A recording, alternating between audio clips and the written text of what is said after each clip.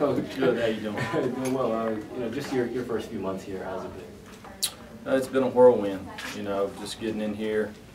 Obviously losing 7 coaches there, and from the last staff, and trying to catch up in recruiting. And Jimbo and Lawrence and Rick and Odell, they done a fantastic job, kind of holding the recruiting class together. And while the rest of us just kind of jumped in, so it was. It's definitely been a whirlwind. Jeremy, what was your first impression when you saw your defensive roster or just watched tape? And what was the first impression of what the defense you had? There's some good players entering the draft.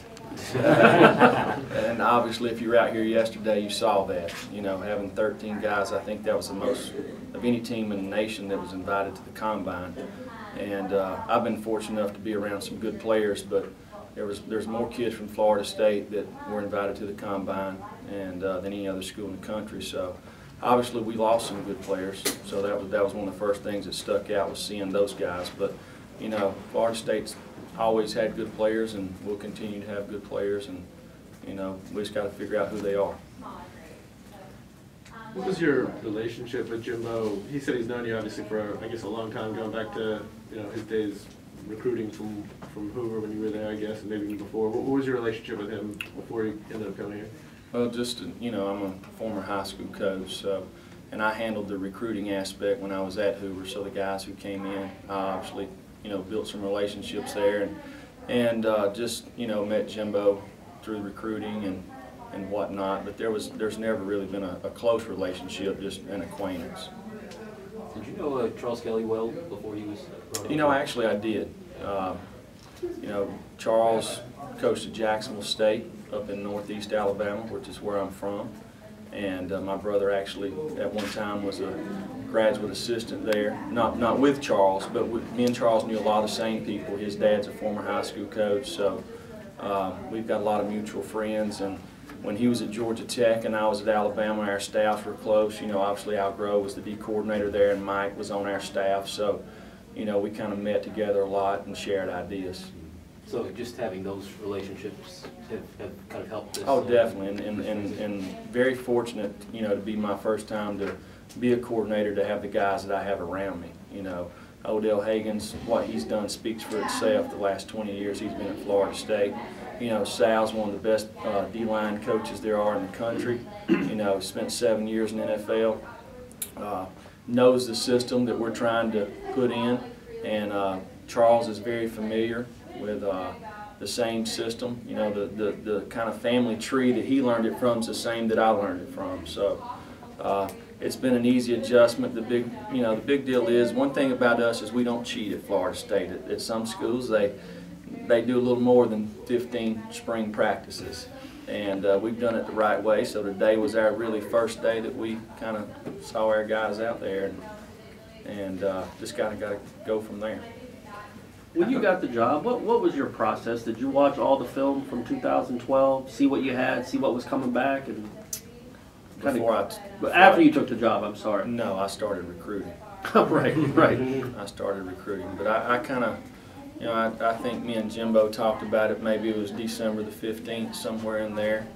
And when I talked to Coach Saban, obviously we still had the national championship game. So trying to, do my part there, plus kind of get ahead in what we're going to do in recruiting here.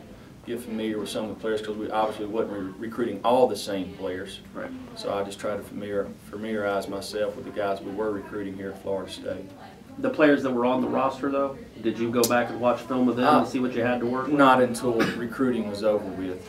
Obviously, you do quality control every off season, and you want to go back and what we're doing defensively. We're not coming in here and just changing what Mark done in the past. I mean, obviously it worked. He built on it from the time he was here, and with the quality control that we done, we found the things that we felt like that they done really well last year. And obviously we want to continue to do those things. And so while you're doing that, you do see players, some guys jump out at you. But, right now, if you looked who was out there today on the field, there wasn't, besides the defensive line, there's not a whole lot of guys who have been major contributors in the past, because we've got some injuries and whatnot. But still there's some speed out there and some guys who can run around it. And and as spring goes on, I'm kind of anxious to see how these guys develop. Can you talk about LaMarcus Joyner and having that guy and the move from safety to cornerback, kind of how that played out, what that's going to do for you guys back there?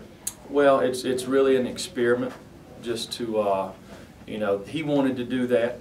It was as much his idea as it was anybody's, and I mean, I guess you could talk to him, but probably he feels like that he's got a chance to market himself a little better. By, you know, he's been a good player at the safety position, but he was a high school corner, and you know, him choosing to come back for his senior year, you know, showing that he can play out there on the perimeter, plus, you know, at safety, because, you know, in the NFL they only carry 48 players, or ever how many it is, I don't even know, but it's not a lot. So the more positions you can play, the more value you create in yourself.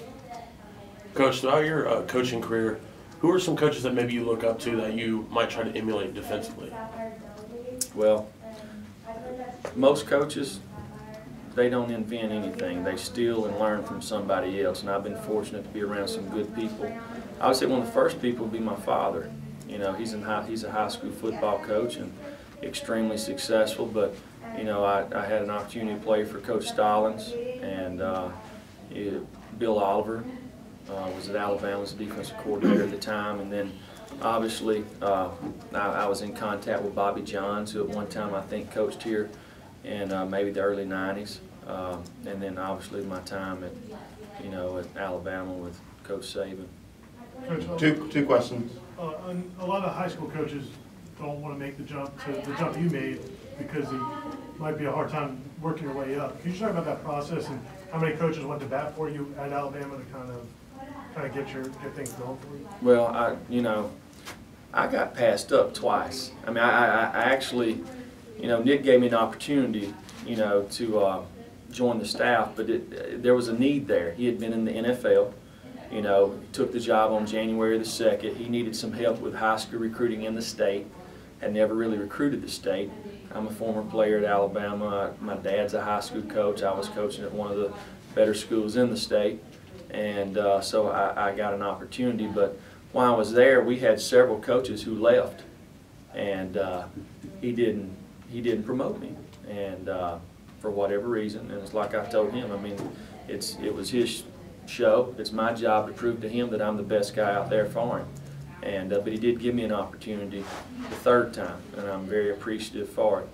But I mean, on paper, to outsiders, it looks like you've made this like rapid rise, but you feel like you paid more than paid your dues, I guess. Well, I'm very fortunate to be where I'm at today, and you got to have some luck in this business. And there's one thing that Coach Stallings told me, you know, 20 years ago. He knew that I wanted to be a football coach, and the one advice he gave me was to make sure you stick with good people.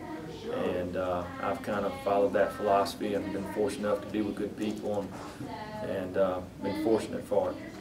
Is it good to be back with Sal? He said, you know, when he first saw you, he really thought that you were going to be someone that would really develop into a great coach. So is it good to be back on staff with him again? Oh, definitely. Sal's a friend, you know, and a lot of times it's hard to find friends in this business, but he's a friend of mine, and obviously I coached his son last 2 years and really enjoyed that, and we're very close. But definitely Sal, there's never a dull moment with Sal. All right.